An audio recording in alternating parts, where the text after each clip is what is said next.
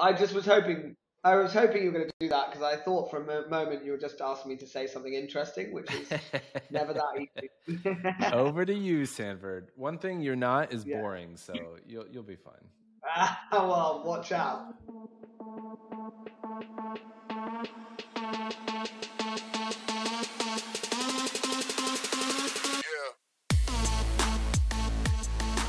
What is up, everybody? I am Jason Trost, the host of the Business of Betting podcast. I'm really excited to have Sanford on the show today. He is somebody that I've known forever. I'll let him introduce himself in a minute, but he's kind of one of these people similar to Paul Beatty, similar to Quentin, where, like totally behind the scenes, but knows everybody. He's been involved in so many different aspects of the industry for a long time. He's had such a great viewpoint for what's been going on in the industry. I'm very excited to kind of let Sanford share some of the learnings and perspectives that he had, because he's definitely he's had a great vantage point in the industry. So, first of all, welcome to the podcast. Thank you for having me. I'm glad that actually after the many years I've known you, I've just discovered how to say your surname. Trost. Trost like most. Exactly. Trost the host. So do you want to introduce yourself and the lovely plant behind you? Sure. Don't test me on the plant. Okay. It's just a plant. It's just a plant. Okay. But happy to introduce myself. So Sanford Loudon. So I run with my partner Daniel Burns an investment bank called Oakvale Capital, and we're an unusual investment bank in the sense that we specialize only on sports, gaming, and then free-to-play gaming, which includes console, mobile. And Dan and I have been working together for 11 or 12 years now, and I think we've carved out quite a in the industry.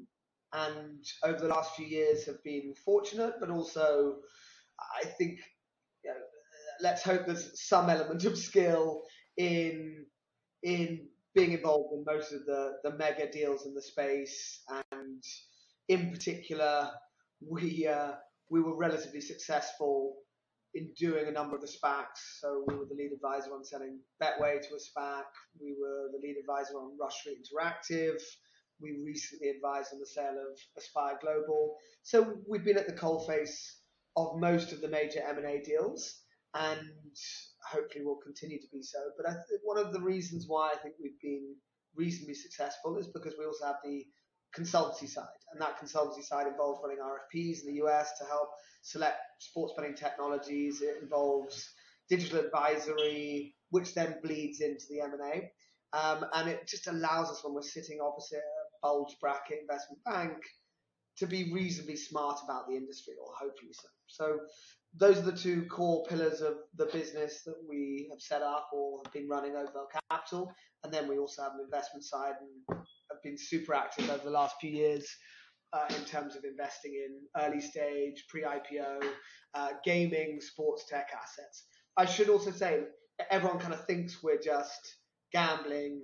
We're not. We have that mobile game side. We've been super active on that front in the last few years, but also recently we've been involved in the sale of Chelsea. So we formed this fan consortium that was buyer agnostic. And at the moment, we're involved in Formula One, some other Premier League deals, that kind of thing. So we've branched out a little bit. You dabble. We dabble. And how did you? What's like the background? I don't think I know this. How did you get into this industry? Yeah, I don't think anyone intentionally gets into this industry, or certainly I didn't.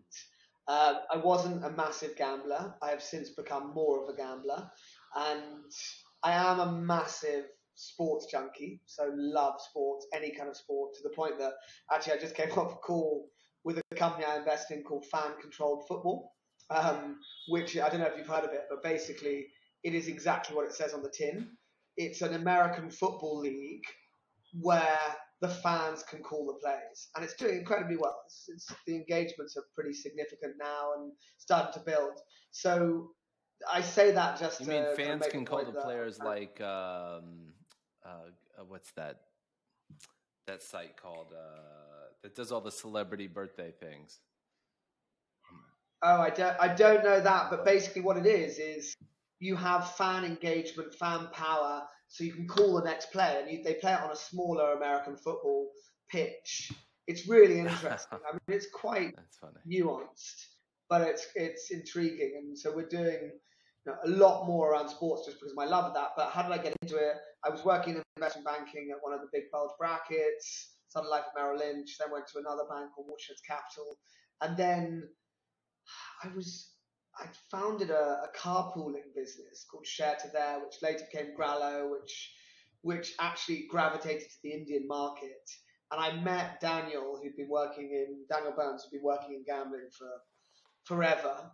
And he said, I want to formalize the corporate finance side of what we do. And he formed a partnership with another guy called John Mendelsohn, who about 4 or 5 years ago became a Labour peer and is now the chairman of 888, so is no longer involved. And so I joined them, started to kind of build out the corporate finance element. We sold Virgin Games to Gamesys originally, and then it all snowballed from there. Maybe, like, what do you think your secret sauce is to let you be a part of, like, all those deals? Like, what? Yeah, I don't want to be too boring about this, but what we think we're good at is understanding the space inside out. Yes, clearly we have a pretty amazing network, and I guess I don't have kids, so I can do this morning, noon, and night, even if my wife does complain. But there was a lot of traveling in the early days and getting around the globe and building relationships. So I think one element is relationships, which Daniel has built for 20 years and I've built for 12 years. In fact, Daniel's probably built for longer than that. And the second element is the corporate finance backbone. So I think you can't do the M&A without having relatively sophisticated knowledge of how the markets work.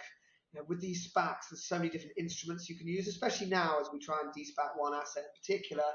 You can't just go and access the same group of Fidelities and other funds that invest in these types of public businesses. You have to be so much more creative, and you have to come up with creative instruments that place against shares or more like ATM instruments. So I think you need that investment banking, hardcore, sophisticated understanding of how these things work. So, and we have that within the firm and hopefully from my background as well. And then secondarily, we also have this consultancy skill set. And so we hire a lot of people from BCG and consultancy firms like that. And I love consultants because actually I think bankers are almost, and this is my training, I think bankers are actually educated to be a little bit robotic. They kind of take the information, regurgitate it, told what to do, whereas the consultants are much more analytical and actually have to add value to that information, not just get someone to tell them what a business does and then package it into a classic info memorandum. So we try and make sure, and I think our storytelling ability is actually what sets us apart. So you can see a lot of the public market did for Rush Street, for Golden Nugget, for Genius Sports, for Betway, for Novabet more recently. I think they tell a story that others perhaps that are pure play investment banks can't do. So that's what I think we're good at. And we're grafters as well. Like we're hustlers. I mean, I think you give a dog a bone, and generally speaking, when we take on a mandate, we're pretty good at running down deals. If you were a dog, what kind of dog would you be? Oh, that is actually an incredibly good question because my father turned 80 recently, and I got him two things. I got him season tickets at Chelsea, and I got him a dog. I got him a Labradoodle, which was point blank refused by my mother and then consequently by my father. So I've had to give the dog back, but my wife and I, if I could, the dog I would get, not necessarily the dog I would be a Tibetan Mastiff. Okay. Have you seen these? Huge? They're 60-kilo, furry, cuddly dogs. I absolutely love them. I'm not sure I'd be one. I think, unfortunately, I'd probably be more like a sort of yappy Jack Russell, but I like the Tibetan Mastiff. That's funny. For those in the audience that don't know the mechanics of a SPAC, why don't you talk a little bit like how you set up a SPAC, why companies do it, and how that works? Yeah, and it's kind of a perfect example. What's happened in the last 2.5 years is a really good example of perfect market economics. because, some people who had the forward thinking to set up SPACs in, let's say, 19, and there were funds dedicated to SPACs before that. It was just a small part of the space because traditionally everyone thought of SPACs as a little bit spivvy. But the reality is that those that were at the front were very successful because they could move quickly. There was enough deal flow. But essentially, a SPAC it's a special acquisition company, and was historically called a cash shell. You couldn't form them on London Stock Exchange. You can in the US. You also can in Amsterdam and a few other exchanges. But the US is the most prevalent place to do it.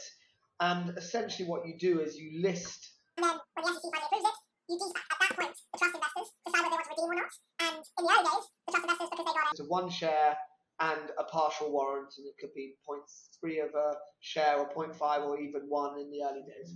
And I consider myself quite financially literate, and some of these terms go way over my head, and I'm sure other people would really enjoy, especially because there's so many SPACs in this industry, like unpacking it in a little bit more of an understandable. So go back. So basically, from my understanding with the SPAC, you get a pool of money, say 100 million, 300 million, sitting in a pot. Those are called the sponsors of the SPAC? They're not called the sponsors. So the sponsors are the people that set up the vehicle. The people that run the they're SPAC the sponsors, company. and they get, yeah. Exactly. The shell they're company. The board. They're the ones that are going to go and find the deal. Then the trust investors are the funds that invest into the trust, which is your 150, 200 million portion. And the beauty for them is they invest. They get and it depends on the deal, but normally it's, as I say, 1 unit, 1 share plus a partial warrant. And the beauty of that is they can wait, they can sit it out, they basically don't need to invest that money if they don't like the deal. So that's what I was talking about in terms of redemption. So you get to the deal, you see that it's DraftKings and SP Tech, and you say, I don't like the valuation or I don't like the combination, and you redeem. So it's a zero risk investment or commitment for funds to say, I'm going to put 20 million into a trust. And you don't pay a fee if you don't redeem. Is there a sweetener for redeeming? I guess the sweetener is the warrants, right? So are you saying to incentivize non-redemption? There are lots of now ways we're coming up with mechanics to sweeten the deal. So to get trust investors to sign non-redemption agreements, for example, you're coming up with additional warrants or transitioning some of the sponsor equity, or you're delaying their ability to redeem and saying, well, you can continue to have the option to redeem 1 year down the track. So there's lots of different structures, and now there's a whole kind of myriad funds that have come out of the woodwork with these ATM instruments that allow companies that are de-SPACing to access more capital if the share price goes up. Lots of very smart. And what's the $10 per share mechanism? Is that a convention, or is there some legal reason for that? The convention, and it's legally required that every unit. Okay, is $10. It's just sort of the SEC rules or whatever. I don't know what the foundation of that is, but one unit. And then can you talk about the difference between the people that put the money in on the trust level versus the PIPE money? Yeah, and the PIPE market is dead. So PIPE stands for private investment in public equity, and it was always the way to corroborate the price of the deal that you've set up, and it gave comfort to the trust. But right now, the PIPE market is pretty low ebb, and now what you're seeing is lots of structured credit, so convertibles, coupons, downside protection. So the PIPE happens after the deal you announce the deal, and you go on your PIPE roadshow, and essentially you go and speak to loads of funds, sell the story, and they decide whether they want to invest in the business. Now that ordinarily was just common equity. These days, unfortunately, it has to have a lot more structuring if you want to get it right. Let's use the Rush Street example, because I think that was quite famous in the industry and successful at the time. So how big was the trust of the SPAC that bought Rush Street? Yeah, so maybe what might be interesting, because you get bogged down in details and warrants and all these types of things, is like, if I go back, and I think I can say this, we started working with Rush Street in early 2020. In fact, actually, I think the last transatlantic trip I did was to Chicago in February, where everyone was sort of thinking about COVID, but not that much. And so we were getting all the materials together. We were planning on just doing a private capital raise of 100 million or so. And our expectations around value from a Oakvale perspective, I won't speak for the Rush Street guys, was probably around 400 million. Phenomenal business. Richard and Greg and Matt and the team over there have done an incredible job. They built their platform. They've been basically preparing for real money gambling since 2014-15. So they built their PAM, they'd integrated Canby, and they'd started really doing well in certain core states, leveraging their omni-channel presence because they're connected to a few land-based casinos in Pennsylvania, Illinois. So they were on the tear. COVID then hit, and we all got a little bit freaked out and thought, well, should we put things on pause? So we didn't put anything on indefinite pause. We just delayed and watched, and then after 3 weeks realized that actually there was enough capital in the market. But we kind of had a dual track process where we were reviewing the private markets and we were reviewing the public markets. And at that point, because where the public markets were and how they were escalating, we took that route because it felt like the best way to access relatively cost-effective capital and also deliver what Rush Street wanted, which is access to further capital as they develop and grow the business, and possibly the ability to go and do M&A with public equity and so on and so forth.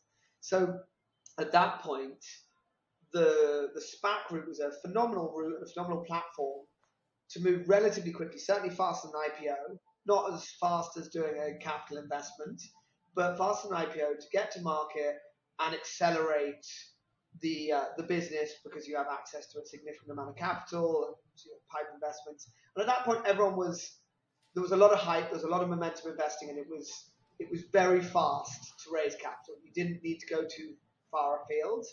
And I think it was really the right move for the business, and it raised their profile, allowed them to do some interesting deals and so on and so forth.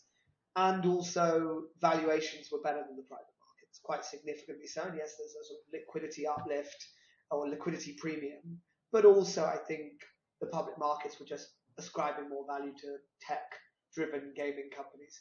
So that was the benefit of doing the SPAC.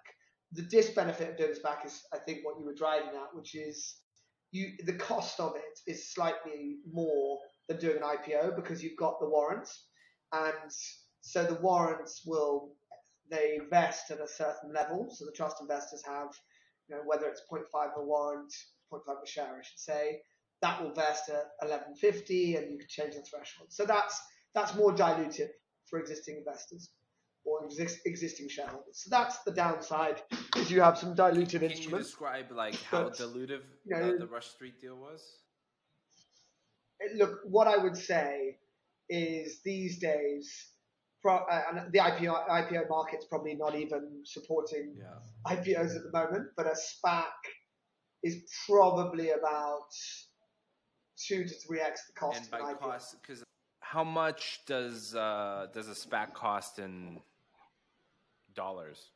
It's such a hard question to answer because it depends on the lower the price or the value of the target, actually the more dilutive it is because you have a certain number of shares in the sponsor. And so you want to make sure that the rule of thumb was always, if you had, let's say 200 million in the trust, at a minimum you want to go for an asset that is 3 times that value. So 200 million in the trust, minimum 600 million. Now there's a lot more flexibility because sponsors are forfeiting shares, and it's much harder. I think we've gone full circle. It's incredible to me how there was all this excitement. There was this launch of a huge number of SPACs on the back of the excitement, and now a lot of them are expiring without having found deals because private companies are less excited about doing SPACs. I still think there's a place for them, very much so. I think it's a really good route to the public markets, just as long as you can negotiate the right terms with the SPAC. And SPACs are getting cheaper for private companies that want to sell into it, but you need to be of a certain scale. And let's face it, there aren't that many billion-dollar plus gaming, sports businesses out there. So you've got quite a limited pool. But I think this is where it's important to be really creative. So possibly merging a couple of entities and thinking about it. So going back to the example you gave, you said you like finger in the air value, not finger in the air, with your army of consultants drinking Pret coffee, came out with the valuation of $400 million for Rush Street. Yes. So the front of the process we thought it was around 400. The business started growing so fast, prompted a little bit by COVID because all the land-based operations were shut, but it started to escalate. So our private valuation started going up pretty significantly, but the ultimate SPAC valuation was 1.8 billion. Like if I raise $100 million at $1 billion pre, it's whatever percent dilution. Is it the same in the SPAC? Yeah. Yes, yeah, it's very similar, but then you have to factor in the sponsor equity and the warrants, which are already in existence. That's a crazy swing to go from 400 to 1.8. Well, firstly, the company grew really aggressively and was just performing incredibly well and continues to do so. And so it's not just, that's not the difference between, it wasn't 400 versus 1.8. I think the private valuation probably was north of $1 billion by the time we got there. And also the comparables just evolved really favorably as well. You had DraftKings just on the tear and just continuing to grow and just in a complete bull market and riding that wave.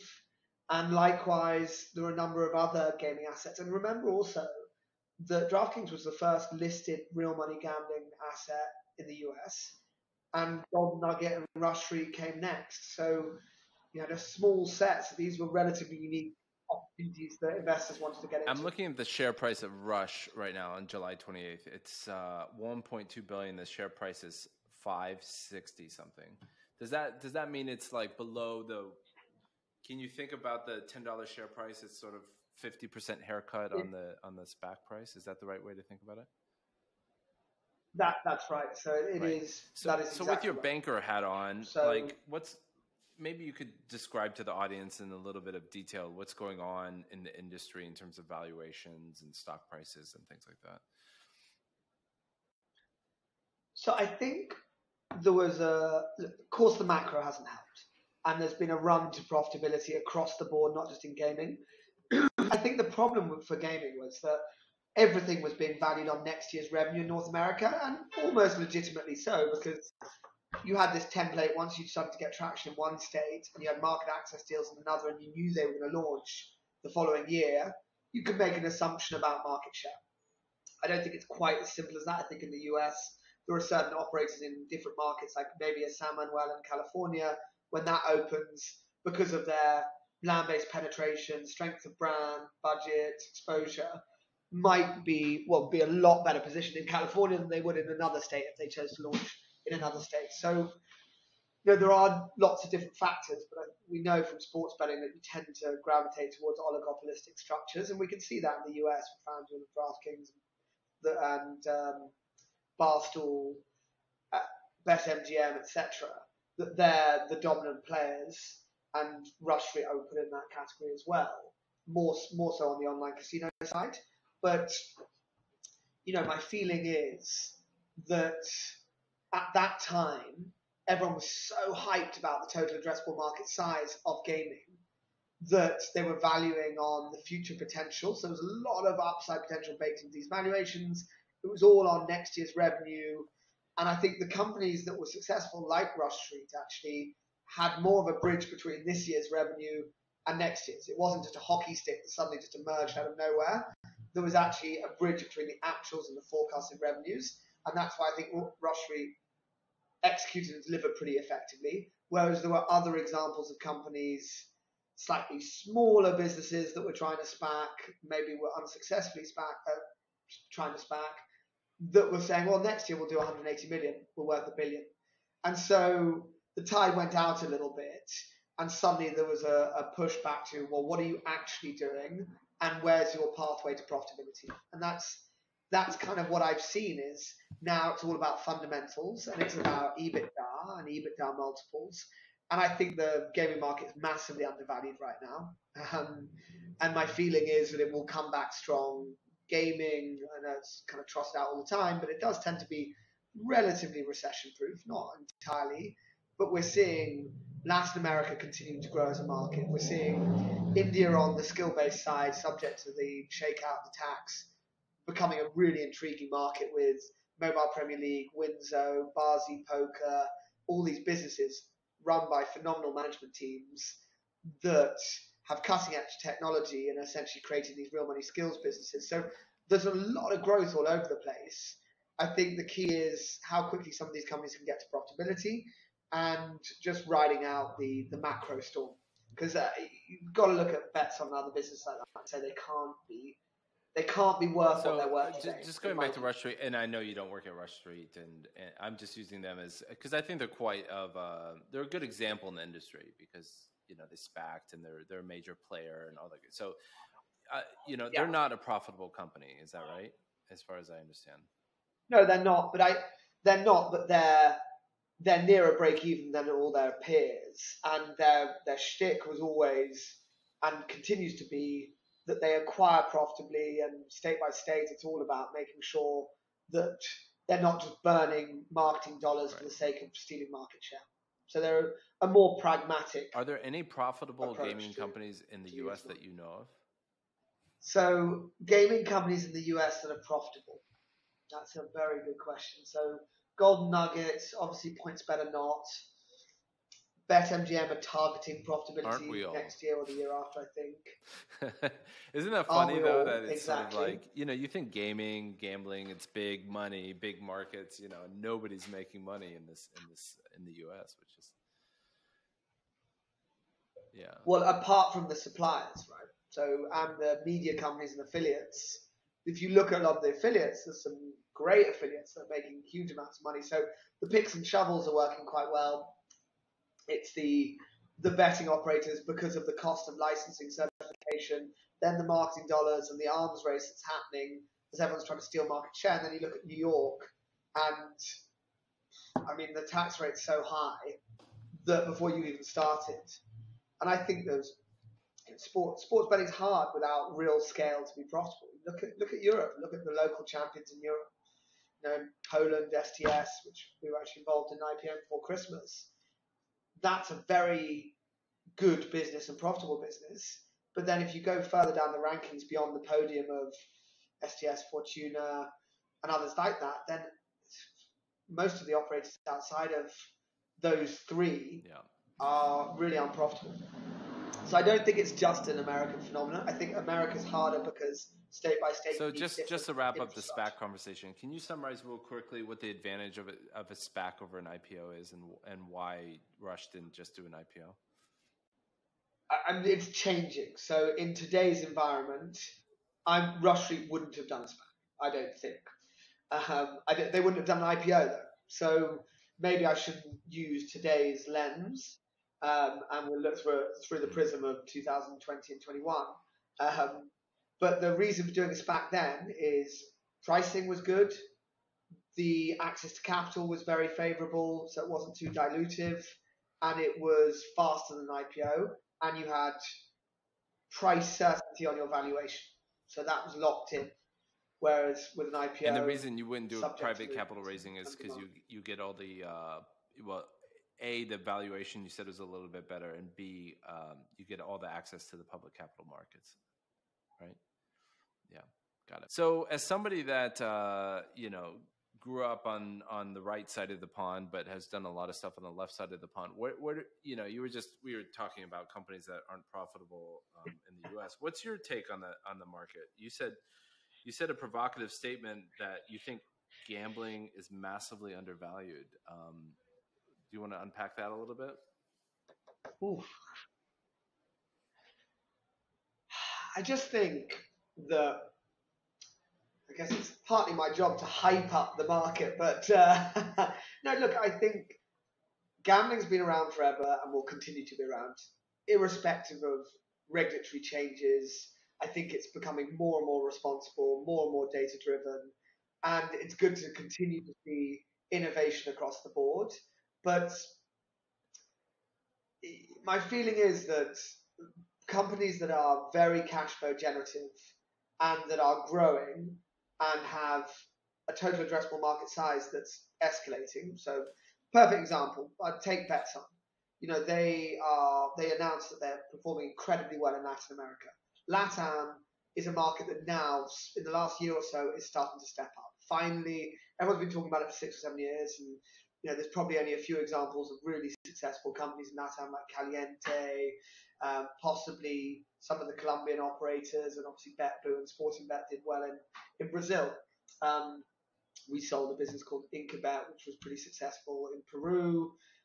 But really up until the last year to 2 years, most businesses have struggled with payments, with the affiliate networks not being particularly developed. And so now what we're seeing is a few standout performers in local LATAM markets, and the Brazilian market's about to, or we hope, is going to regulate in the next 12 to 18 months. It's certainly getting closer than it's ever been. So if you're a Betson and you're valued on a low single digit EV/EBITDA, that doesn't make a huge amount of sense to me, given you're really cash flow generative, you're growing, you're well positioned for new markets to open up, and they've just done a deal in Africa. Again, that's a relatively big market, complex market. So I just think there's lots of growth opportunities for these businesses, and therefore, the valuation metrics don't necessarily reflect fair value. But I think they'll come back, and got to remember that there is a macro pressure as well at the same time, and the cost of capital is going up. And also ESG. The other thing is ESG in Sweden and the Nordics. Responsible gambling. Well, not just responsible gambling, but corporate social responsibility. Right. And obviously gambling doesn't tick that box. So ESG stands for environmental, social. What's your take on the American market? So, do you think it's lived up to the hype, but above, going faster than you expected, slower than you expected? Well, definitely online casino regulation has slowed down massively. And I think going back to your question about profitability of American companies, I think there'd be a lot more profitable companies if online casino had launched in more states. But has it lived up to the hype? I think there was a lot of misunderstanding.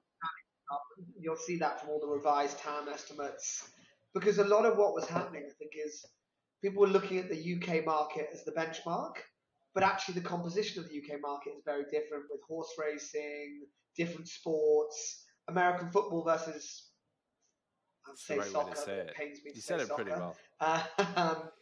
But they're different sports with different margins, and so when you're trying to calculate GGR, benchmarking against the UK market or the European market, just not a like-for-like comparison. So I think some of the TAM estimates were probably a little bit overblown. They've been curtailed a little bit.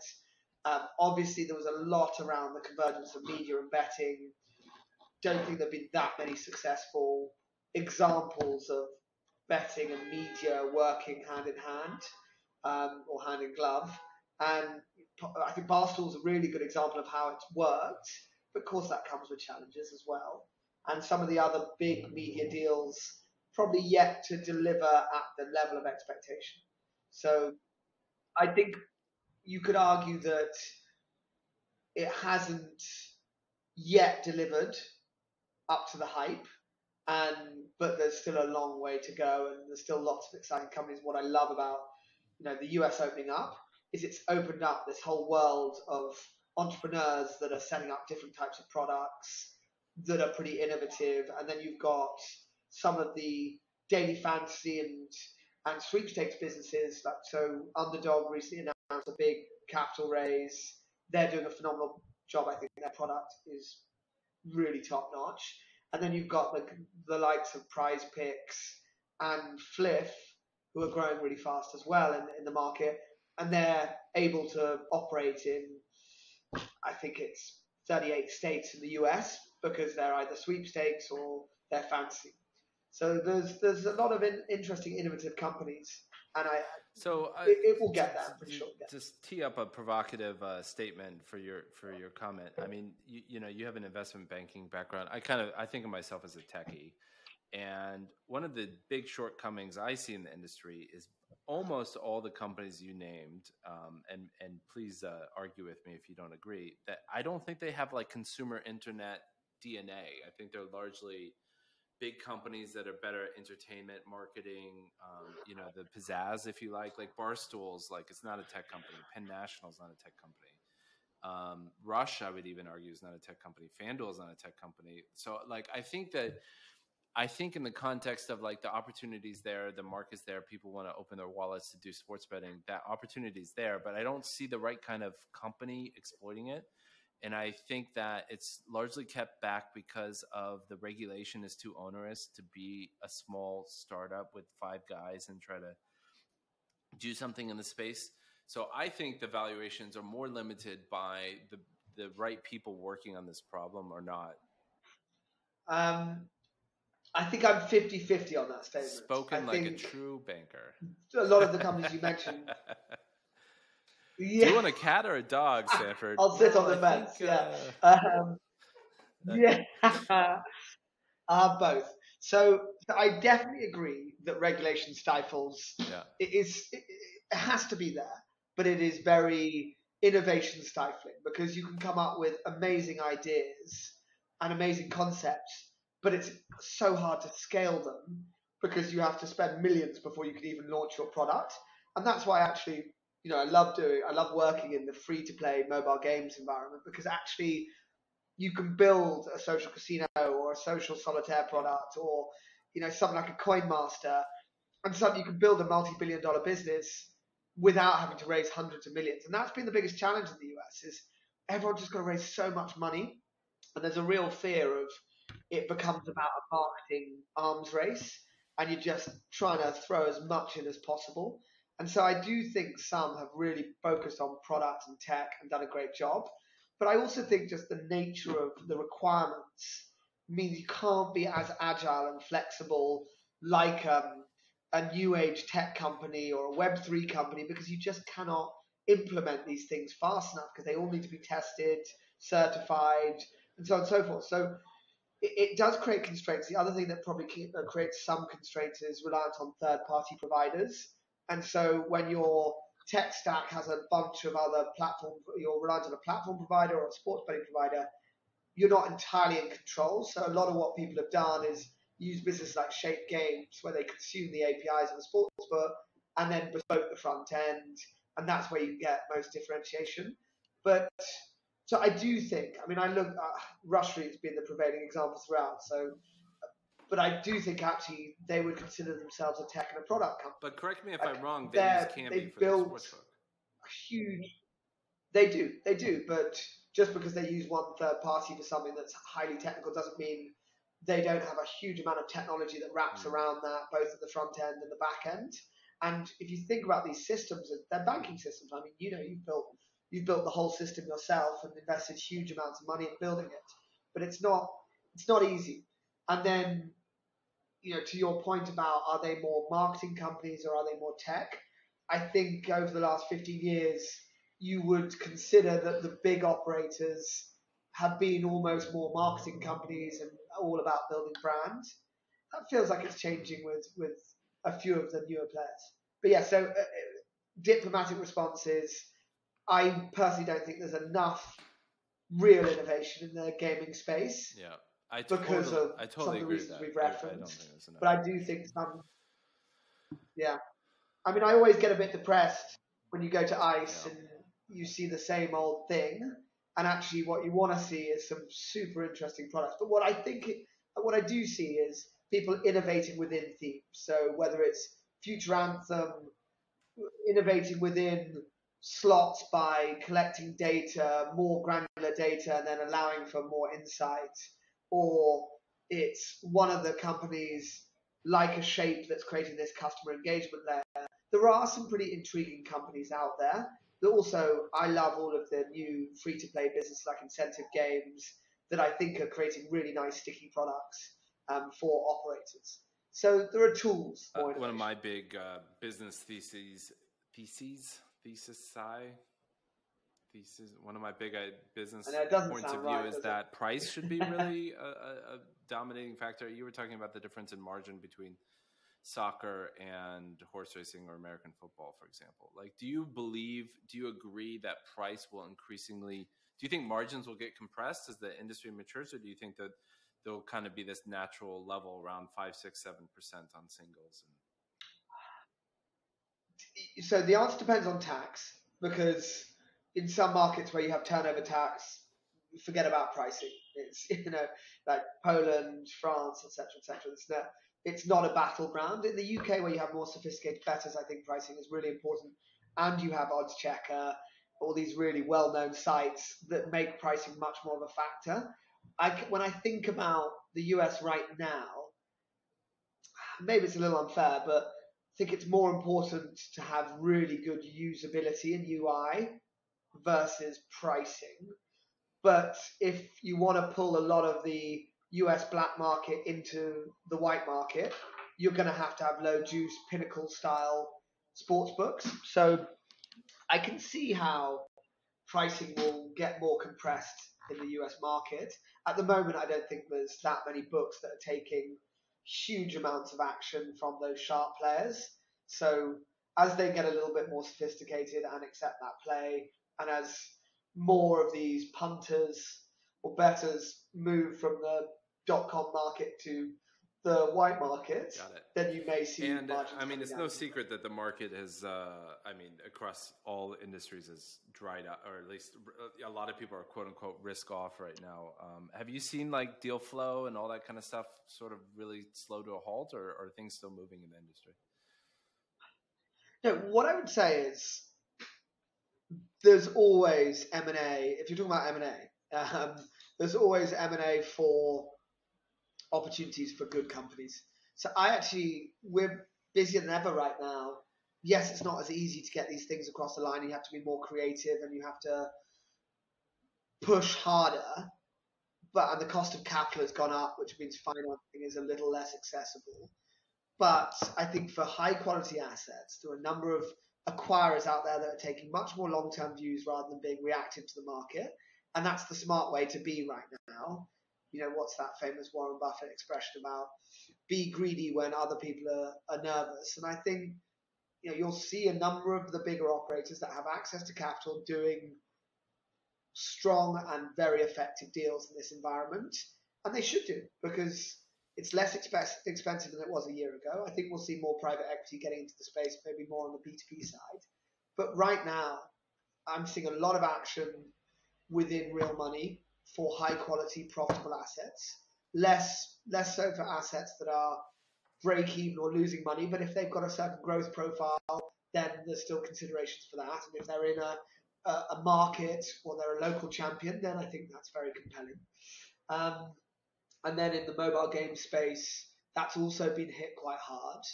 And in the sports space, you can see from the Chelsea deal, these football clubs seem to be relatively recession-proof. You could argue that a big part of their sponsorship is coming from the gaming world. Let's see how that evolves with the white paper in the UK. And we're working on a Formula One deal at the moment, and it seems like Formula One is going from strength to strength, and the ESPN are paying 18 times more than they did a year ago for the rights in the US for Formula One with Drive to Survive. So I think the tailwinds are good. Awesome. For real money gambling. Before we go, what do you want to be when you grow up? Retired. What do I want to be when I grow up? That is a good question. Okay.